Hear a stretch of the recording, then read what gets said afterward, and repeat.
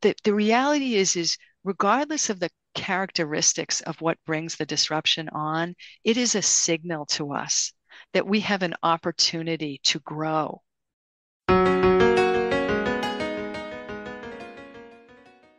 Hello and welcome to Out of the Fog. I'm Karen Hager. Each week at this time, we gather for spiritual conversation with enlightening guests, and I'm glad you're here. You can find out more about my work as an intuitive and as a teacher at karenhager.com. Now then, what happens when our sense of who we are gets turned upside down? That can be sparked by an unexpected layoff or a health crisis. It could even be the arrival of a milestone, like my kids moved out of the house, or it's my ex, whatever it is, birthday today. What happens when that sense of who we are gets turned upside down? Well, my guest today is Linda Rossetti. She says that we often misunderstand what's happening at those times, and that can make us miss out on the advantages that these moments of disruption bring. Are you ready to meet her? Linda Rossetti is a business leader, Harvard MBA, former Fortune 500 executive, and pioneering researcher on individuals' experiences at the crossroads of their lives. She's the founder of the Transition Institute. That's a firm that partners with corporations, nonprofits, and individuals on a new way to successfully move through major changes. Linda's work has been featured on NPR, NECN, CBS, Money Magazine, SMARTBrief, the BBJ, and other outlets. Her newest book is Dancing with Disruption, a new approach to navigating life's biggest changes. And you can find out more about Linda and her work at lindarossetti.com. Linda, welcome to Out of the Fog. Karen, thank you. It's so nice to be here with you. It feels to me that we are kind of in a festival of disruption of palooza, right? The pandemic disrupted what had seemed like the settled order of things. There's deep division around politics and beliefs, and that disrupts our ability to speak compassionately with each other and so on. How does this setting of disruption of palooza intensify or amplify our own personal journeys? Oh, Karen, I love that question. And it really, from my perch, it looks as if we are going to all need to develop an increasing capability of dealing with upheaval in our lives, right? Because this macro sense that you reference, whether it's in the politics arena, economics, we have workplaces being completely undone by technology. We have this new AI thing that's coming up. But, for decades, robotics have displaced workers in the workplace, right? So we have all these various kind of spheres that are being disrupted. And all of that really speaks to this notion that we all need to get a set of skills kind of advanced to a level where they can be useful to us, because we will increasingly be faced with disruption, in all facets of our lives. And part of the reason why I do my work is to make sure this conversation is happening, because today our skill sets are really underdeveloped in this arena of trying to respond to, significant shifts in how we've come to know ourselves. Hmm. So there's an enormous opportunity to have conversations like the one you and I are having, because the world is kind of delivering us to this doorstep to say, how are we going to dance? And too many people are sitting on the sideline right now, not because they've done something wrong. It's because we haven't, as a society, kind of opened this conversation. What potential for change is there when we do open that conversation, when we start to use those tools, when we're free to make choices around this? What changes?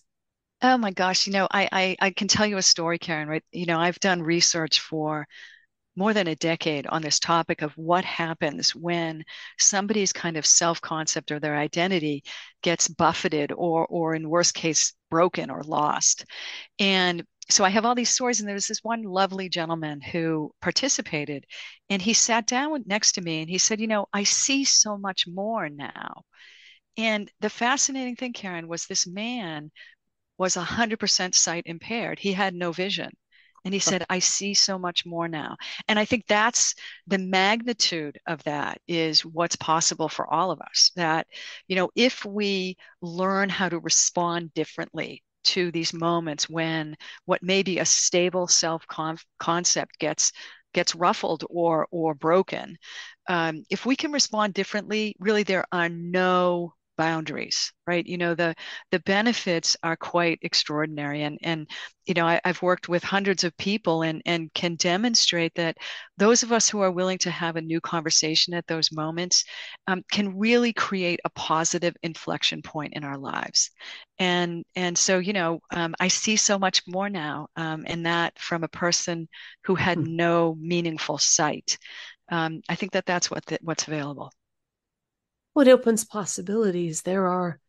We connect with the world in the ways we're used to connecting. I connect through this relationship or this job or through the medium of my physical sight. And sometimes when there's change, when it's all turned on its head, we see more. As he said, right? It opens possibilities. We can start to experiment a little bit with what could be possible for us. Yes, it's so interesting you pick up on that, and that's why I love your podcast. And Out of the Fog is such a beautiful title, right? Because really what I've learned is that first off, there's some vocabulary that I think is important that maybe your listeners would enjoy, right? There are some words that we've been taught to mean kind of equivalency, right? We use the word change and transition interchangeably in our society. But when we're at moments of instability in our self-concept, they actually mean very different things, right? When we are at a point where there's a break, say there's, a loss, or, we've gotten remarried and our sense of stability is just flipped upside down, right? It can be all sorts of things that bring us to these moments. But when we make changes at those times, right, and changes are really alterations or variations on things that are knowable, right, largely something we can articulate. What we're doing is we're leaving intact our self-concept, right? We're saying that is a static concept, and we're making alterations, but we're really adding to the stability of that self-concept, and that is change when we reach for change at these moments. But when we reach for transition, we're acknowledging that there's a shift in our self-concept. And that is really a very substantial divide, because when we're willing to recognize a transition, we're saying that there's a shift in something that holds value and meaning to us. And at that point, we welcome instability for a time. The outcome of that process is largely unknown, but we welcome that instability as we re-examine the assumptions, upon which we anchor our self-concept. And so, this notion that I introduce, which says really it's time to have a new conversation about disruption. Oftentimes, the first thing that I invite people to do is think about, well, which camp am I in, right? Am I in a moment that says, you know what, I just, for real reasons, I'm going to make some alterations. I have to hang on to some stability. Or am I at a moment where I'm ready to acknowledge, what, no, this is different. And it's time to maybe re-examine some assumptions I have about my capacity, my values. And it is with that choice that we embark on a very transformational path. And scary, though. I mean, that's kind of scary. You sort of took the walls away there. Absolutely. It is, and it's interesting. You reference that our first reaction, right, when we go into this place where we welcome instability, our emotions mobilize to keep us safe, right? Their job, our emotions' job at that moment is to staple our feet to the floor so we don't move, right? Because they want to keep us safe. And there's been some fascinating research on this over decades. In fact, some of my favorite comes from this gentleman. His name was Jack Mesereau. He worked at Columbia University. He's now long deceased, but his work is fascinating because he evaluated what happens at those terrifying moments when we say, oh my goodness, I'm going to set out on an unknown path. And he said, two things have to happen at that point. One thing has to be very practical, right? Which is, okay, if it's not this path, which exact path am I going to do? What's my next step going to be? But he said there's also a parallel and equally important path or activity that is oftentimes ignored. And that is responding to the intense emotional reactions to that shift. And that's why in my book and in my work, I spend so much time talking about new methods to reframe emotions, because we really do have to diffuse the power of emotions over us in order to kind of embark on these paths. And once we do, we can really kind of tamp down or kind of deflate the fear's hold on us. It doesn't go away, but we can be with it in a very different way. So Karen, appropriately to note that, oh my gosh, fear is right here. It's like at my fingertips. I'm terrified, but there's no reason that it has to have power over us. So it's not that the emotions themselves are bad. If you're scared, you can never go through transition. If you're scared, you'll never have the change. It's not that the emotions are bad. What I'm hearing you say is that the emotions tell us something, and then we have choices about how we use that instead of me always making choices from fear, I can sit with that fear, observe it, and make choices going forward. Absolutely. And I have to say, my favorite conclusion out of my research was that emotions are actually oracles, not obstacles. Right. And Oh, isn't that is it it's incredibly powerful, and to see that it was so clear. Emotions are oracles, not obstacles. And I came up or created this technique called hail, which is a technique that helps people really reframe emotions, letting go of their oppositional nature and embracing them as an oracle, or a kind friend walking next to us. which is which brings compassion into a time where fear will come up. I love that. I'm keeping that. Emotions are oracles, not. I'll just send you $1.95 every time I say There it. you go. Every Emotions, time they have it. ka-ching. No, Oracles, it's not obstacles. yes, and this notion of reframing, right, Karen? We use this word over and over again in our society, but let me tell you a little bit about how I use it, right? Reframing to me is as if you and I kind of stepped outside today and I said, okay, Karen, draw me that tree that's right in front of us. And you got to work and sketched it out. And then I said, okay, come with me. And we went across the street and climbed up onto the roof of a neighboring home. And then I said, okay, Karen, now I want you to draw that very same tree. Huh. And what that is that helps us take what is right in front of us, a familiar something, and see it from an entirely new angle. And so this technique that I created was called HAIL, and it's spelled HAIL. It is a mnemonic, meaning every step or every one of the letters, the four letters in the word, stands for a step of the technique. And so this notion of hailing our emotions allows us to reframe them from being oppositional to being oracles. And it really is, back to Jack Mesereau's work, it is an incumbent upon us to really teach people who are going through these periods of major transformation that there's really nothing to fear here. The emotions that are coming up are really working to try to keep you safe, and that we can help people rethink about those emotions, and quite honestly, learn from them in ways that are beautiful and affirming and supportive as we go forward. You're listening to Out of the Fog, and I'm talking with Linda Rossetti. Her new book is Dancing with Disruption, a new approach to navigating life's biggest changes. You can find out more about Linda and her work at lindarossetti.com. That's Rossetti with two S's and two T's, lindarossetti.com. Linda, what does it mean to reimagine ourselves in the throes of that emotion and in the throes of resistance? I take the understanding, like, I've got to reimagine myself, like, okay, I can't be me anymore. I have to be, I don't know, shiny vegan Karen who never does anything wrong and always smiles, and here I'm reimagining myself. That's not what you're talking about. You're talking about a much deeper level of work. So what does that mean to reimagine ourselves? Right. And I thank you for that question, because I think a lot of times we don't give it enough time, right? What does it really mean to step through this transformative process that we're talking about? And let me step back and say a minute about how we create the identities that we hold, right? Mm. Very often when we enter adulthood, the way we create our definition and expectation for ourselves is really drawn from what I'll call our surround. And that is the people and places and things that are around us. So we draw from the communities we live in, the educations we've received, our families, our religious affiliations, the work we choose to do, right? So our definition and expectation for ourselves as we enter early adulthood is really drawn from a composite of all these external influences. And as we go through repetitive disruptions, right, where our self concept gets called into question, we have the opportunity to kind of reevaluate those assumptions that we anchor our self concept on. And those that choose to go through that process begin to re examine those very assumptions. And what's happening is we're saying, you know what?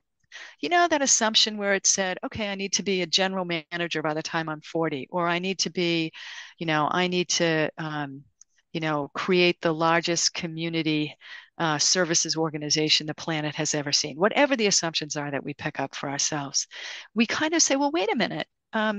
Maybe that's outlived its useful life.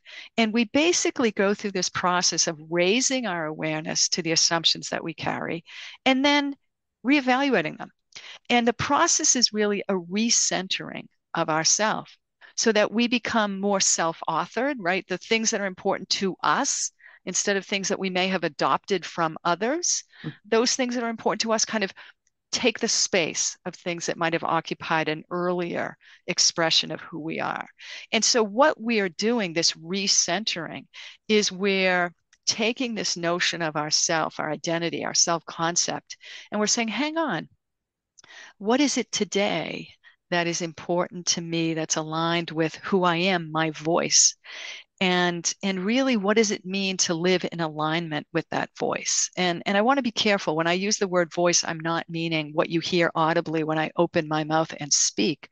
When I use the word voice, I'm meaning our truth and our essence. And it isn't kind of all of a sudden we flick the switch on and we know the answer to that, right? Because really, this progression we've made through adulthood, when we early on adopted some kind of voiceovers from others, we really need to go through a process to really think about, what is our essence or our truth. And that isn't a 5-minute step, right? So it's this iterative process of raising our awareness to kind of who we are and what has value to us. And that isn't in kind of like a self-absorbed way. It's really trying to kind of clear the fog, if I can, borrow your phrase, clear the fog out so that we can have clarity on those things that are really part of our essence, and then use those as a way to align or act in concert with who we are in touch with the world. And it radically, like my friend who said, oh my goodness, I see so much more now.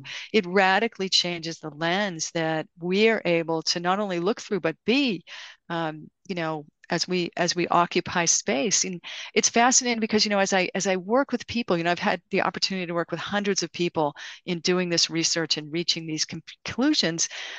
This notion of what's happening when our sense of self gets buffeted it's really an invitation to come into our own voice. And we learn so much about ourselves through accepting this somewhat untethered, unstable moment to explore, and we get enormous power from the journey. So I'm hoping I'm answering your question, Karen. I feel like I'm talking so long, but this possibility is really about recentering kind of our own voice. And I remember there were these two lovely women. I did an event in Chicago not so long ago, right after my first book came out. And these two women came running up to me afterwards, and one was in tears. And she said, Linda, oh my goodness, I can hear my voice. It's screaming at me. But the prospect of acting in concert with that voice was terrifying to her. She's like, I have so much to lose. Oh. And almost at the exact same minute, another woman came up next to her and she put her hand over her eyebrows and she looked from left to right like a seafarer, from a long ago age. And she said, I'm searching for my voice. I haven't heard it in 30 years. right? So I just say that those two examples to illustrate that part of this process of dancing with disruption is honoring the fact that our voices are at different moments in their progression. And so part of the work, if people want to, go to their public library and get the book Dancing with Disruption or choose a copy for themselves, part of the work is really giving people the tools to raise their awareness to their current status of their voice, and then give them the tools to act in alignment to what it means to be in that new space. Wow. And that, what I would say just from my own work as a teacher, if that voice is shouting, listen to it, but don't let it command you. Someone wise said on this program just a couple of weeks ago, just because you feel something doesn't mean you have to do anything right away. Part of honoring that inner voice is in allowing it to speak, allowing the kind of the temperature to go down a little bit so that yelling can just become conversation.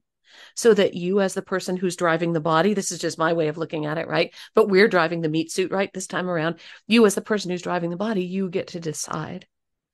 So that No a voice question. that's shouting, right, sometimes might not be your inner voice. Very true. And this notion of becoming aware of our voice does not invite recklessness, right? Mm-hmm.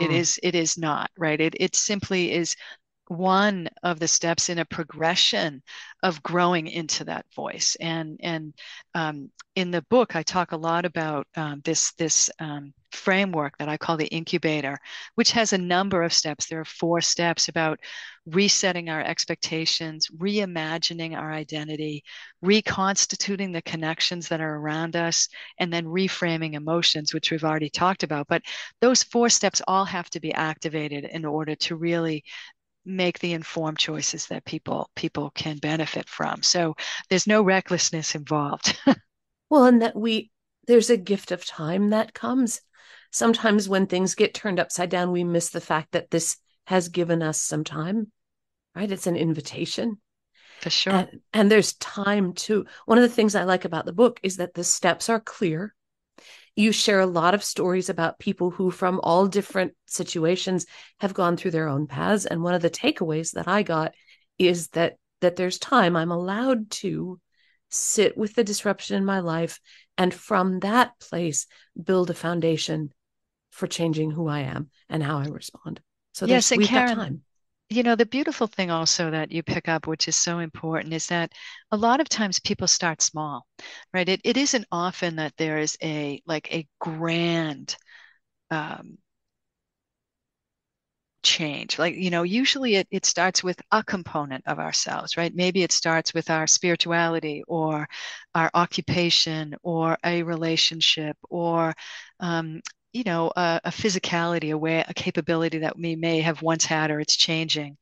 And, and oftentimes when people think about, oh my goodness, a transformation, that's like a whole scale. I have to leave everything, go to something new.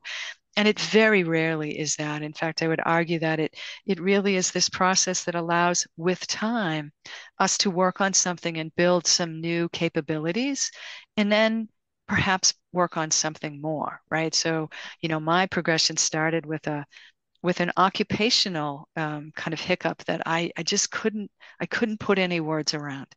And once I got some runtime on that, which by the way took me almost 5 years to get a real handle on that, then I began to do some work on some relationships that were really close to me. And so, it is a process where time walks with us, but it is so important to start Yes. because as we begin to get a connection to our voice, we are able to withstand body blows and not get pushed down.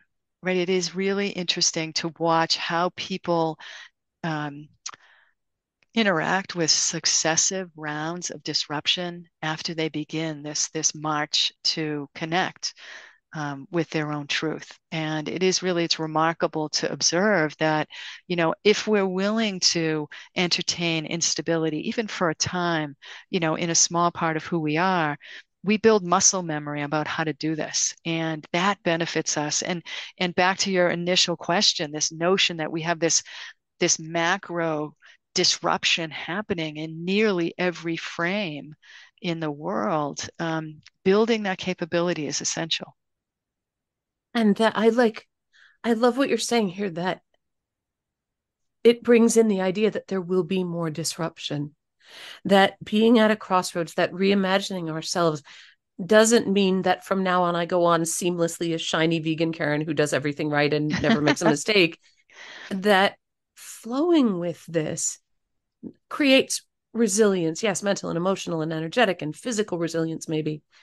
And it also creates the wider view that lets you move through successive waves of disruption. There's sometimes in people I work with, there's an idea that they bring that disruption is a punishment, or that change or transition is that things happen to punish us for not being good enough, for not doing it right, for making mistakes. And I see, and it sounds like you do too, disruption and change, even when it's not delightful and not something that I would have been happy to ask for, it always opens a door to something else. Never a punishment, always an opening door.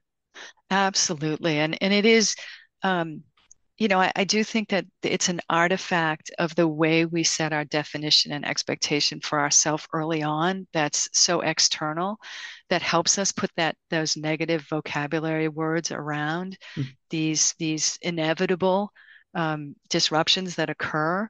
But now after sitting with 300 people, and also during the pandemic, I began to do my doctoral work in human development, and feel as if now I've gone through almost all the scholarly research on this field.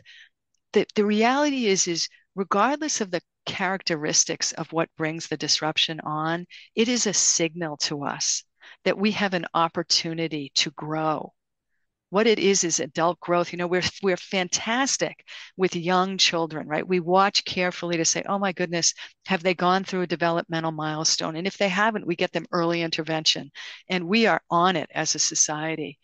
But what we miss is that as adults, we also have growth opportunities. And a great majority of what's happening as we're meeting disruption is this almost consciousness signaling us that there's more for us. And that is such a lovely invitation that gets missed, oftentimes because the emotions that queue up, but oftentimes because society has helped us kind of hang this negative ornamentation around so many events that are characteristic of our lives. I hear so much is like, oh, I've failed, or there's something wrong with me, or I've done something wrong. And in fact, those are all, I want to honor those feelings. None of them are wrong, those feelings, but they aren't really what's happening. What's happening is we're getting signaled that there's growth and more. And that's a beautiful thing. Linda, how can listeners connect with you and find out more about what you're doing in the world? Well, thank you. My website is a great place to start, and you've already referenced it. Thank you. My last name is a real trick. It's Rossetti, Rossetti. So lindarossetti.com. You can also find me on LinkedIn. And my books are available at most libraries. So if you're in the United States, you can ask for the book Dancing with Disruption at your public library. But it's also available in in audiobook, electronic and physical versions wherever books are sold. I love it. Linda, thank you so much for talking with us today. Karen, it's been such an honor. Thank you. I've been talking with Linda Rossetti. Her new book is Dancing with Disruption, a new approach to navigating life's biggest changes. You can find out more at lindarossetti.com. Get ready. I'm going to spell. Are you ready? LindaRosseti.com, lindarossetti.com. And of course, you're always welcome over at karenhager.com. That's a great place to find out about upcoming classes and events. You can even book a private intuitive session with me there if it feels aligned. And you can find me on Instagram, where I'm posting, yes, out of the fog content, but pictures of jigsaw puzzles I'm working on and cool things I see when Maisie, the dog, and I take a walk around the block. So all of that's there on Instagram. I'm Fog City Psychic there. And thank you for listening today. Together, we are spreading a little more light in the world, and a little more light is always a good thing. Until next time, I'm wishing you peace.